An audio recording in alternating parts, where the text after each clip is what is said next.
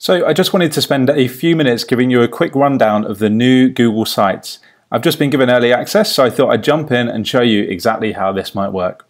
So with the new Google Sites, it's going to be available straight from Google Drive. So we just have to click the New button, then More, then Google Sites. That's going to give us a blank Google site. This is what it looks like. Very kind of Web 2 and modern, and a huge improvement on what we had before. So what I'm actually going to attempt to do here is recreate my site that I've made previously using Bootstrap.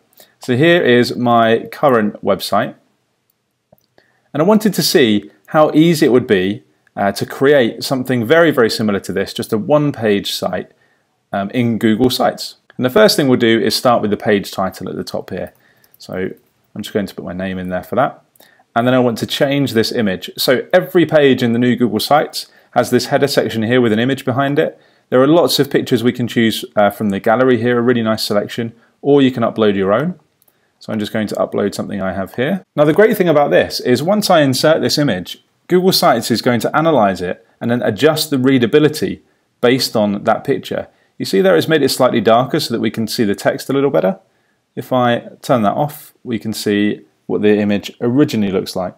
And actually I want to move this down. So currently there isn't a way for me really to drag this box any lower. So I can drag it left and right, but you can't make it lower. So the way to do this is just to press the return key. Okay, so looking back at my site, the next thing I need to do is probably create another line here, maybe a green bar across here. So all I do is I click the text button up here and put in my text.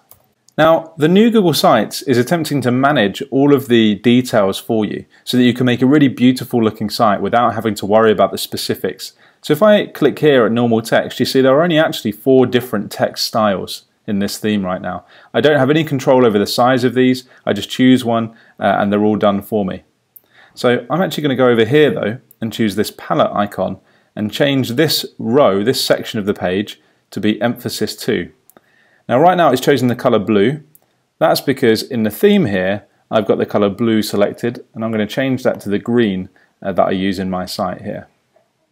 That's good, so we're going to go here and let's make this a heading and put it in the centre like this. Great. Then when I want some more text, again I can click on the text box button up here, or I can double click on any section of the page and choose the text button here and then add in my text. So the next piece of text I need to add in is here. So it just says my services. Again, just choose the title style. I'm going to choose heading.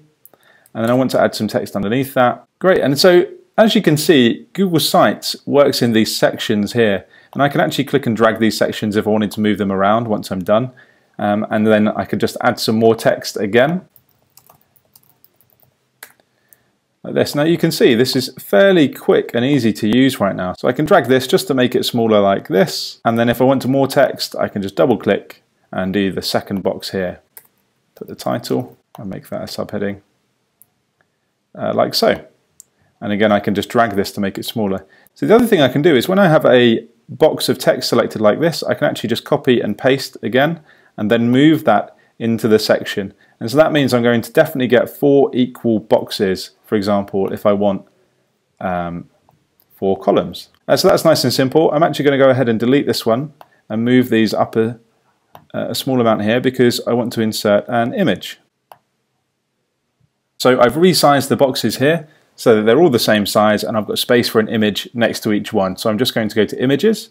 And the great thing here is I can search the web for an image. So let's find a checkbox icon. Like so. I'm going to choose that one and it's inserted it here. Now as I said earlier, Google Sites is trying to do all of the work for you here.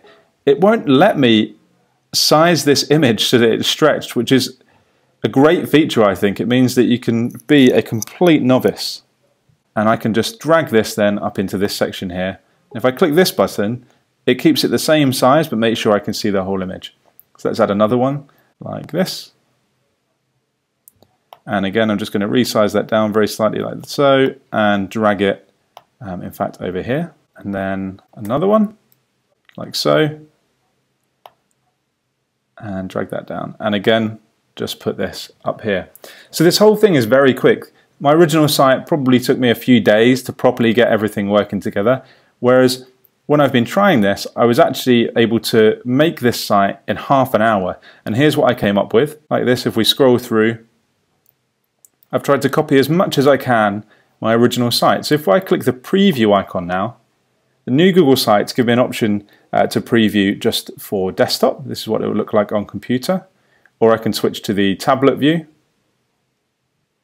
Or I can switch to the mobile view. And you see it's completely responsive. It does a great job of working across devices with all those images as well. And that is really it. That's the new Google Sites. For complete novices who need to build a really good looking website very quickly, you can't go wrong with this. I think it would almost be impossible to create a bad looking Google site using this new system. And there you have it. If you've got any questions, leave them as comments and I'll come back with another video covering some more of the features.